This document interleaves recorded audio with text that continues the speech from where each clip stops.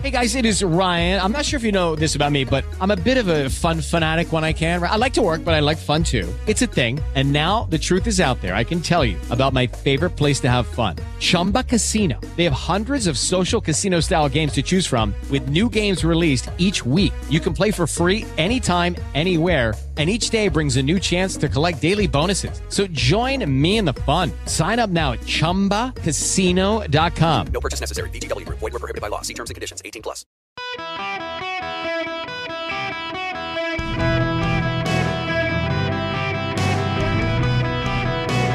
Welcome to the Eric Erickson Show podcast, Hour 1. Hello, America. Welcome. It is Eric Erickson here. Across the country, blue skies where I am. I hope it's gorgeous where you are. The phone number, 877-973-7425. If you want to be on the program, and as always, you can text Eric, E-R-I-C-K, to 33777 to follow me around social media and the like. Well. The Democrats have the theory of the campaign already for 2024, and they're moving to lock it in as quickly as possible, and that is abortion. And let's be honest here, as much as I wish it wasn't so, in some parts of the country, that probably will be persuasive to some women. But, however, there seems to be a problem. Joe Biden's polling is not going well, and the Democrats more and more openly hoping, just based on current polling lines, that Donald Trump becomes the Republican nominee. And the reason is because Joe Biden doesn't do well against any of the Republicans other than Donald Trump. Brain fart there. Let me walk you through this. Democrats are seen in the polling that came out over the weekend, and I should pause here for just a moment and say, we all say the polling in 2022 got it wrong, and that's true. The polling got it wrong. However, we do know the pollsters who came close. What actually happened, we now know in 2022, is that a lot of Republican pollsters skewed the polling. So Trafalgar and several other Republican pollsters got it so wrong it messed up the polling averages pretty dramatically. When you pull the partisan polls out from the Democrats and the Republicans and you just focus on the media polls, actually the media polls got it better than the Republican and the Democratic polling for once. The media polling from, for example, CNN and the New York Times almost dialed it in accurately. So we can't just gutturally say, oh, the polling, why are we talking about the polling? The polling's wrong. Actually, some of the media polling in 2022 turned out, in hindsight, to be pretty spot on, and it was the Republican pollsters who screwed it up for everybody. Trafalgar, in particular, did a really bad job in 2022. Regardless, we are a nation that still uses polling, and that polling may not have the number right, but has done a pretty good job of capturing the trend line. So, for example, in August of 2022, the polling shifted pretty dramatically to the Democrats. And while it narrowed at the end, it captured the trend lines pretty accurately. And the trend lines are always more important in polling anyway, because no pollster is going to get the number exactly right. Well, rarely it'll happen, and it's a fluke. They just happen to get lucky. It's the trend lines that matter, and the trend lines right now are problems for the Democrats. Joe Biden only outperforms Donald Trump. For the Republicans out here, this is something you have to keep in mind. You can say that the polling numbers are bad, but the trend lines have been pretty consistent. Joe Biden does a terrible job against the guy with 100% name ID who everyone already knows, named Donald Trump. He doesn't do so well against Ron DeSantis, Nikki Haley, even for that matter, Mike Pence. He does better against Pence than Haley and DeSantis and others. But still, there's a clear thread here that has the Democrats in a little bit of alarm. McClatchy polling shows in swing states of Wisconsin, Pennsylvania, Arizona, Georgia, Ron DeSantis beats Joe Biden in ways Donald Trump does not. And then there's this from Politico. This is just the headline. Biden's poll numbers look grim as he preps for a re-election bid. He runs neck and neck with Trump and DeSantis in head-to-head matchups at this point. Biden has not yet officially announced he's running again next year, though he says he plans to. Polls show his approval ratings hovering in the low 40s, right around the mark where some of his predecessors were denied second terms at this point of their presidencies. According to 538, Biden's average approval rating stands at 43%, only 9 points lower than his 52% disapproval rating. That's only 1 point higher than Trump's approval rating on April 15th, 2019, at the same point in his first-term presidency. Determining the extent to which Biden's poor job rating endangers his likely reelection bid is not just an academic exercise. A deep dive into the numbers reveals Biden isn't just struggling with independents and near unanimous disapproval among Republicans. He's soft among Democrats and left-leaning demographic groups. That's right. Biden's 43% approval rating at this juncture of his term puts him roughly even with past presidents who both won, Barack Obama, who had 43, and Reagan at 41, and lost. Trump had 42, Jimmy Carter had 40.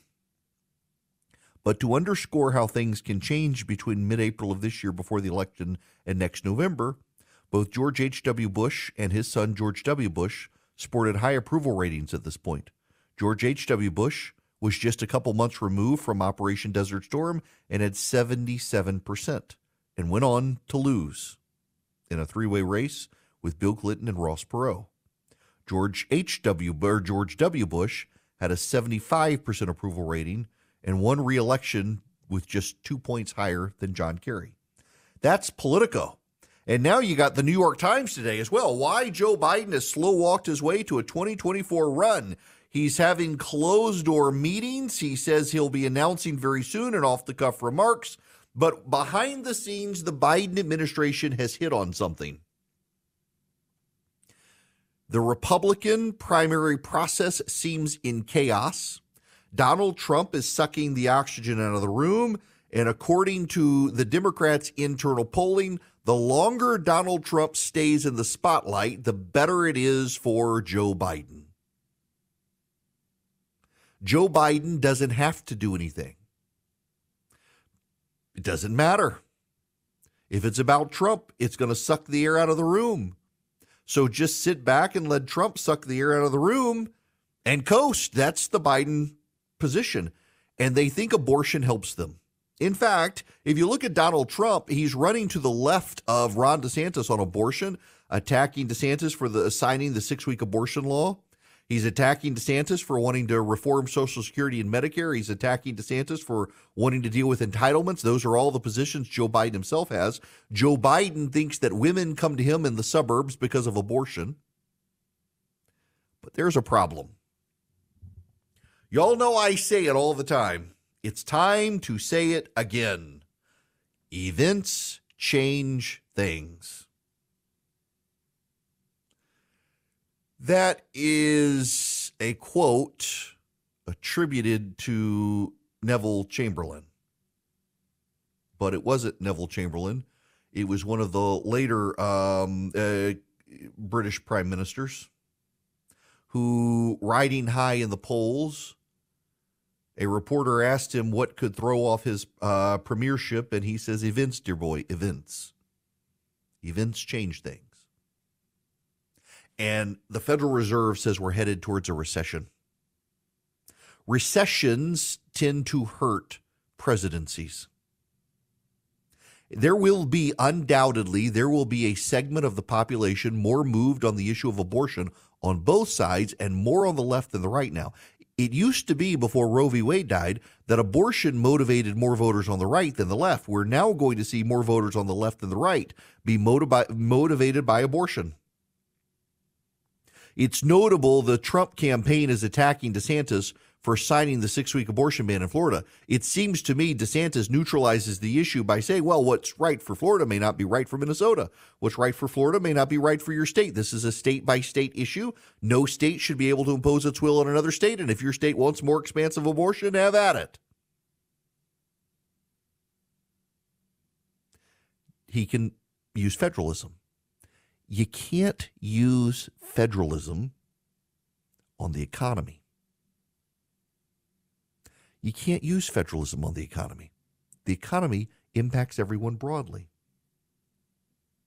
The parts of the country best off right now are in the Southeast. South Carolina, Tennessee, Georgia, Florida, Alabama actually have pretty booming economies right now.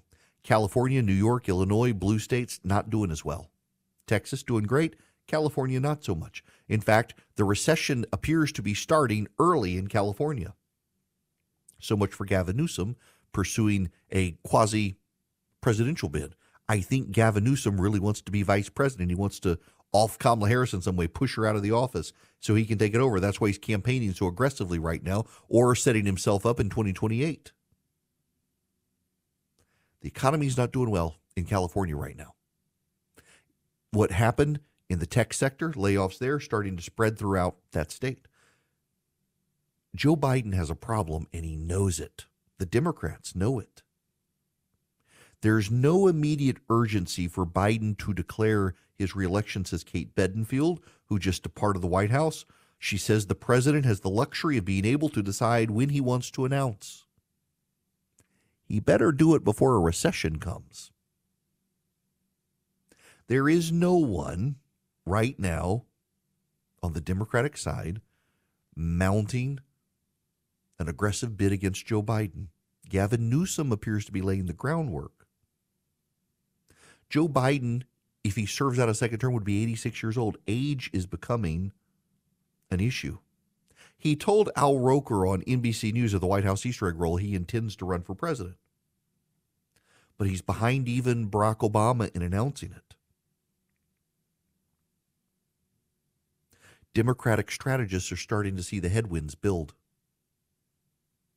If we head into the economy at the end of this year, if the Republicans get their act together and get on the same page and don't have the nasty chaos within the Republican primary, it provides a more unified message for the Republicans just as the country is slipping into a recession.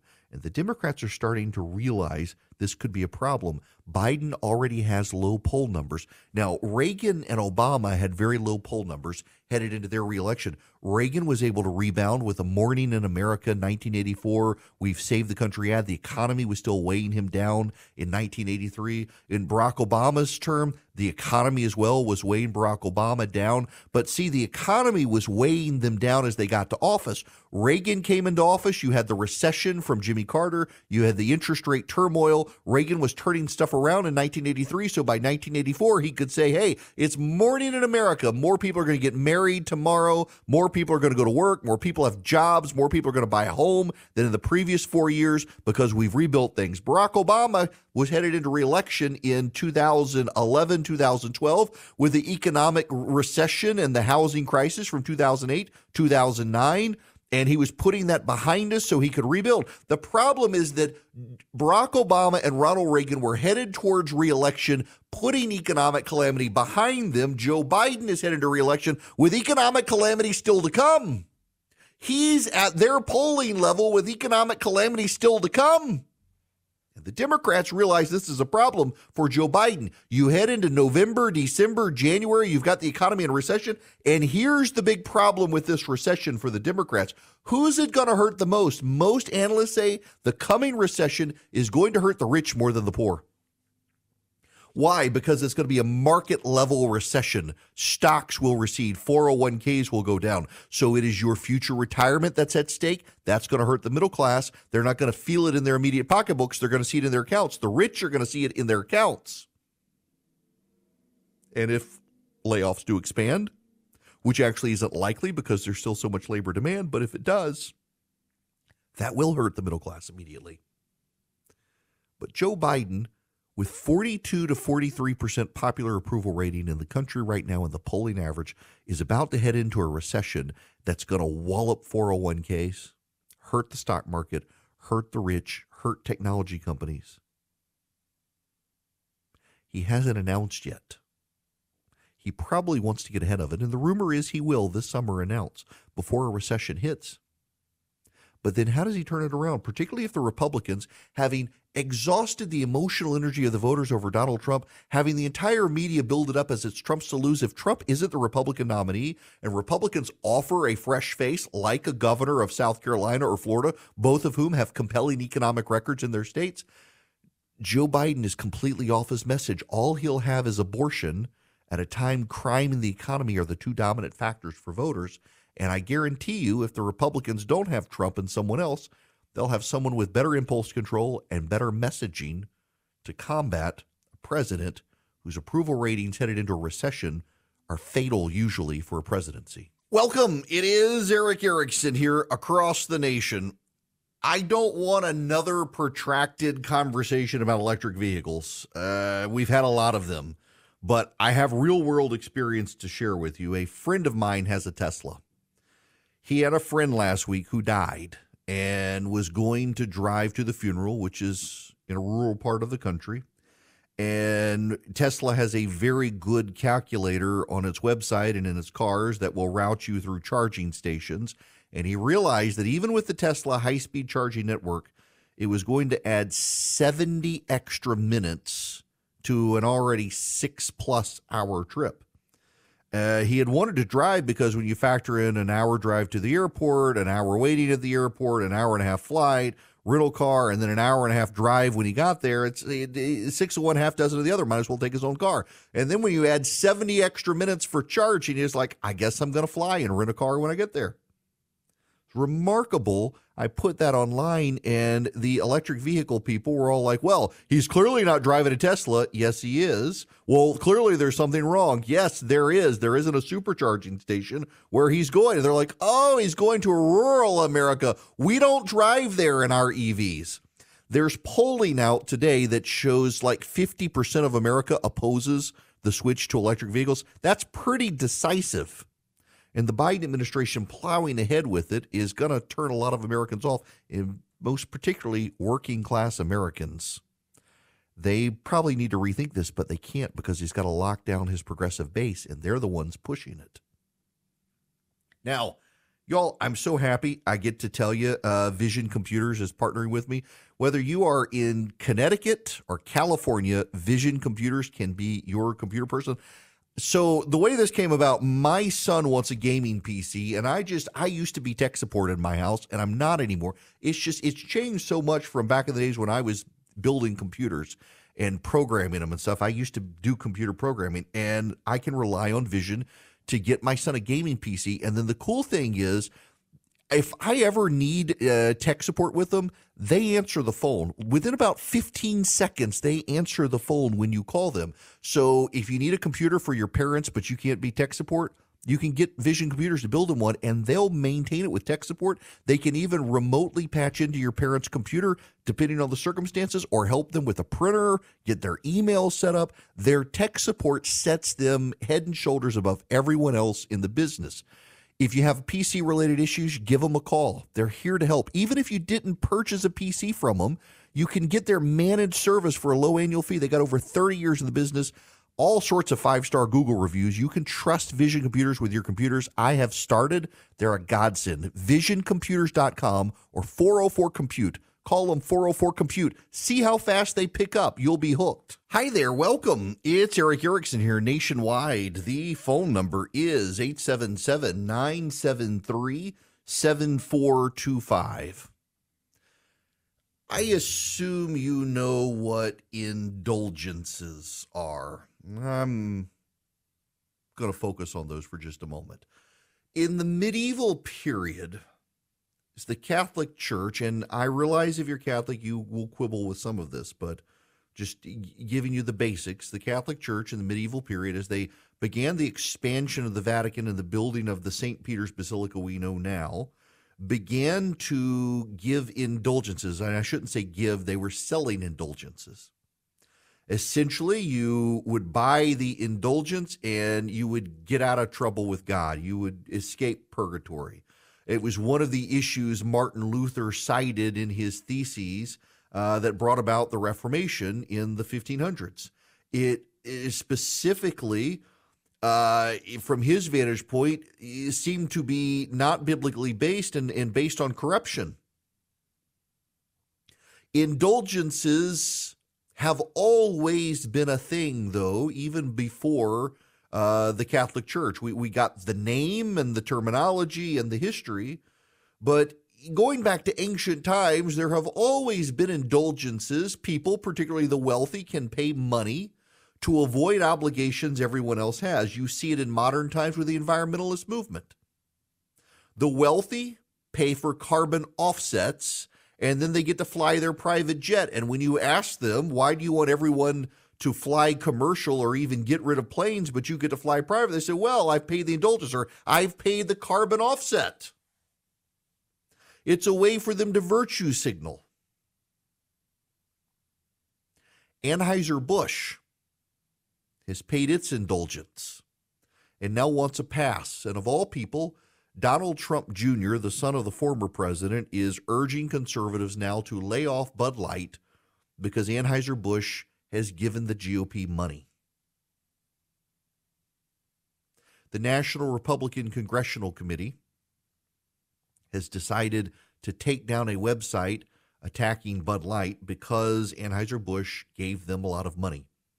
They have given more money to the GOP than other beer companies. I mentioned last week, and it needs to be said again, I'm not an Anheuser-Busch drinker. I have in my office fridge Miller Lite, fine with Coors Light, Shiner Bock, Yuengling. Miller Lite's kind of my go-to. They, in Pride Month, changed their logo to the rainbow flag, as does everyone else. For 1 month, every corporation in America is gay, and then they're straight again July 1st. It's what they do. Whether you like it or not, it's just part of the pattern and practice now of the corporate America when it comes to Pride Month. Gay consumers have a lot of money. They cater to them. They advertise to them.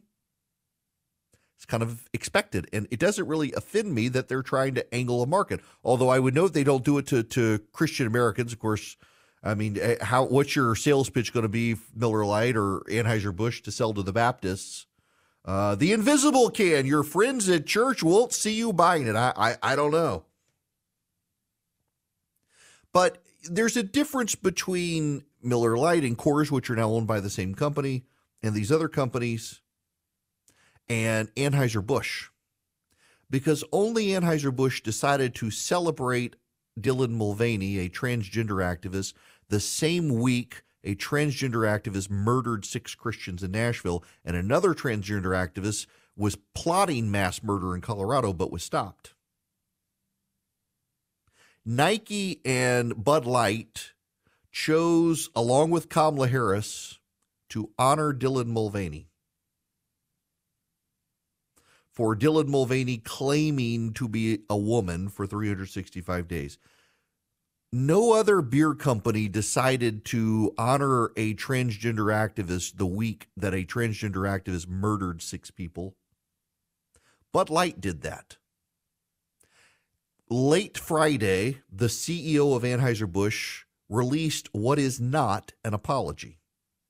It could have been written by ChatGPT. It was so generic. Essentially saying we didn't mean to intrude on divisive political topics. No, I'm sorry. No, we shouldn't have done it. Nobody's getting fired. And hey, by the way, we give lots of money to the Republicans. You should lay off us. Over to you, Don Jr., who agreed. It's an indulgence. When Fox News covers Dylan Mulvaney, Fox News uses female pronouns for the guy. So many of you are so worried about the left and their culture war. You might want to look to your own team. Anheuser-Busch is now running patriotic ads with Clydesdales. They've never said, I'm sorry. They've never acknowledged why it was a bad idea to do it. They've never fired the head of PR. Instead, they've written a check to Republicans, got Don Jr. to tell people to lay off them, and ran a Clydesdale ad with waving American flags. That's not an apology. That's so we can get by with this and we will do it again. Screw you. That's what Anheuser-Busch is doing.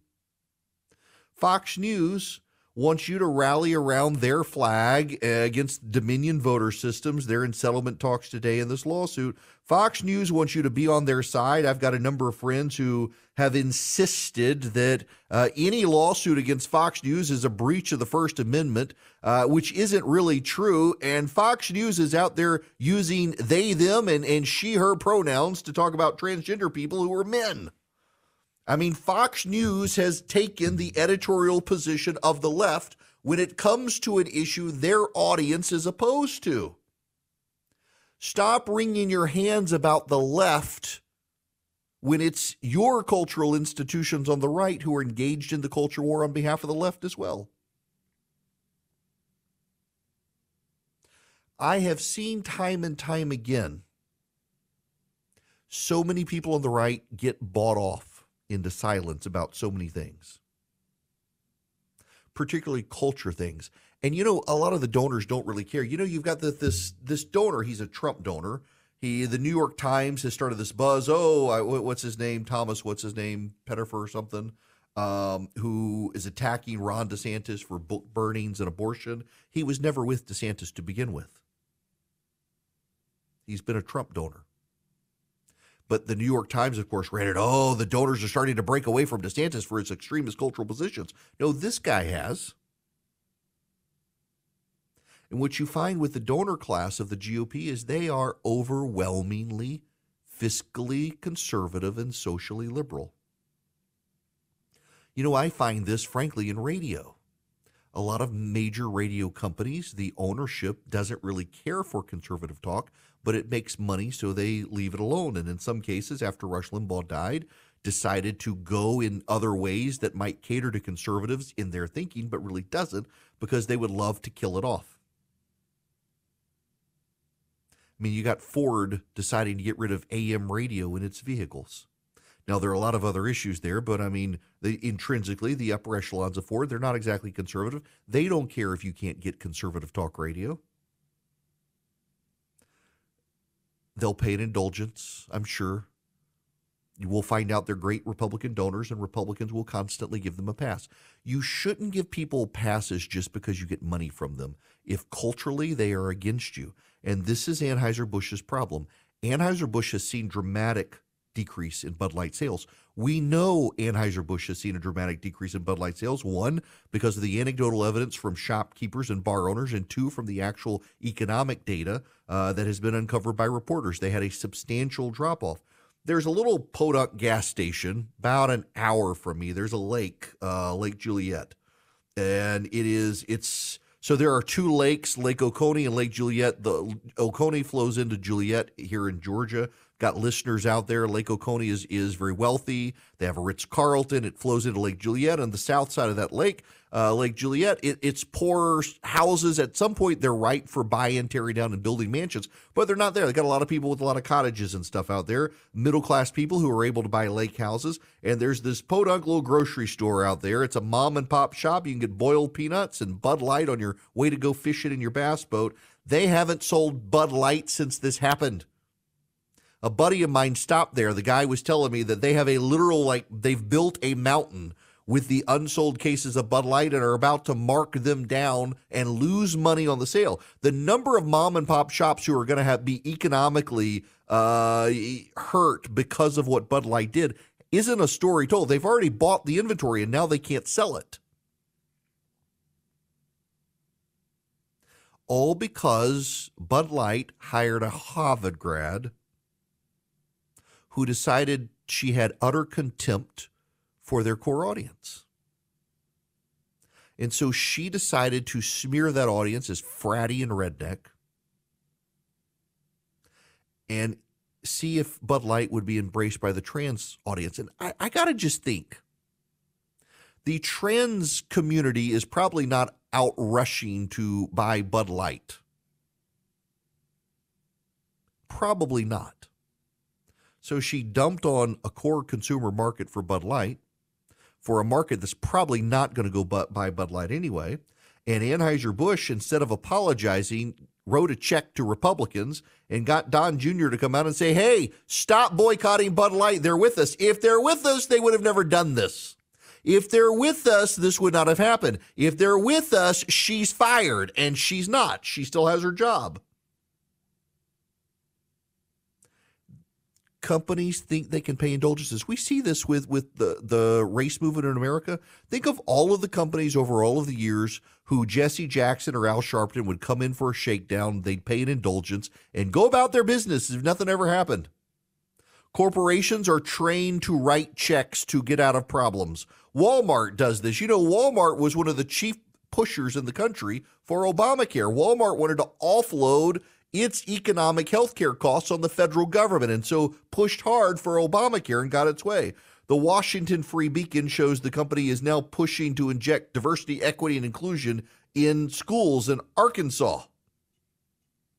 In January 2020, Walmart approached public school administrators in Bentonville, Arkansas, about hosting diversity training sessions for the district.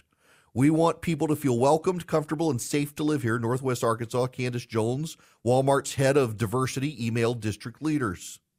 To that end, the company was offering to arrange teacher training sessions with a North Carolina-based consultancy known as the Racial Equity Institute, a group devoted to creating racially equitable organizations and systems. By August, teachers were learning that perfectionism is white supremacy, and that all our systems, institutions, and outcomes emanate from the racial hierarchy on which the United States was built. Walmart was funding this. They learned that systematic inequality is trauma, and there are such things as microaggressions and intersectionality. Walmart funded this. Walmart gives lots of money to Republicans. Walmart has a history of thinking it can pay indulgences, and in paying the indulgences, do whatever it wants and get a pass from Republicans. And by and large, it's been able to do that. By and large, it has been able to take a pass and get away with expanding Obamacare and pushing diversity, equity, and inclusion projects. It just gives money to the GOP, and the GOP turns and looks away. The question is, are you for sale? Are your values for sale? Anheuser-Busch thinks your values are for sale. Don Jr. apparently does too. The NRCC apparently does too. They think they can just make it all disappear, memory hole it, and go back to drinking BudLight. BudLight decided to celebrate a transgender activist the week a transgender activist murdered 6 people in Nashville. How much money should they pay for you to go back to liking the company? That's the question here. They think you are expendable and expensible. And there are a lot of Republicans who think so as well. When you are hand-wringing about the cultural downturn of this country, you just remember it was your institutions and the people you support who were involved with it as well. From Don Jr. to Walmart to BudLight to Fox News choosing to use female pronouns to talk about a guy just because he's declared himself a woman. It's not just the institutions of the left advancing left-wing values. It's got a lot of people on the right who are willing to do it for money, and you should pay attention to who it is who's doing it. Now, you should also pay attention to what's going on in the economy right now because it's still topsy-turvy. The stock market's been going up and then it goes down. You got all the world events out there. Advantage Gold might be able to help you. 800-450-2566 is their number. With raging inflation and the stock market and major geopolitical turmoil, you probably are a little bit concerned about what's happening with your portfolio. Advantage Gold can help you learn how to use gold, silver, and other precious metals for your 401k, your IRA, even your general investing strategies. They're TrustLink's #1 highest rated gold company 7 years in a row. They've got the best prices and the best staff, and they'll give you a free gold IRA investment kit to tell you what you need to know. Call them, 800-450-2566. That's 800-450-2566. Let Advantage Gold answer your questions. That's the only gimmick they have. It's no gimmick. They just tell you what you need to know, make you the expert so you can do it yourself, and they will work with you to make sure you have access to the precious metals you want and make sure you're doing it in the right way so you don't get tripped up by IRS investment rules. 800-450-2566 is the number, 800-450-2566. Welcome. Don't forget to sign up for the email. I actually wrote about the indulgence issue this morning. You can text DATA to 33777. All right, to the phones we go. Lewis, you're going to be up next. Welcome. Yeah, Eric, I think these corporations, they don't understand that people don't want politics in their coffee. They don't want politics in their beer. I certainly don't want politics in my barbecue. And, you know, Bill Clinton tried to throw this in there. He was going to save gonorrhea by raising the tax on beer. I mean, corporations need to realize, get out of our lives. We have enough politics on the news as it is. I mean, it just ruins everything. Yeah, it does. Look, there's this movement out there to I'm gonna find a right-wing beer. I don't want a right-wing beer. I don't want a left-wing beer. I just want a beer that tastes like beer. I don't want it to taste like papaya or left-wing politics. Just give me a beer. And that's the problem here is so many people in corporate America are so woke, and wokeism is a religion, and they want to weave their religion into it. And on the other side of it, there's this growing group of people on the right who are as unchurched as the left. Even if they know where the church is, they don't go anymore. And they've made politics their religion as well, and they want everything on their side. Can we keep the politics out of beer and food? No, apparently not. This is why I think it's worth taking a stand on this sort of issue, to discourage corporations from weaving their politics left or right into things that should be able to unite all Americans. Every American should be able to unite behind a beer, whether you drink one or not, but you can't when BudLight's out there doing this sort of nonsense. And I don't want your right-wing branded beer. Just give me a beer without the politics, please. Not everything in life is political or should be political. And both sides trying to make everything political alienate large swaths of Americans who are open to voting for you, but not when you are obsessed about the political minutia they couldn't care about. You know, most people just want to live a happy life and be left alone, not have your politics in their face. It's notable that Anheuser-Busch's response is to trot out its old 9/11 Clydesdale ads and try to guilt you into coming back without ever having to say sorry. I'm sorry. Y'all know I'm not huge on boycotts. I don't like Bud Light anyway.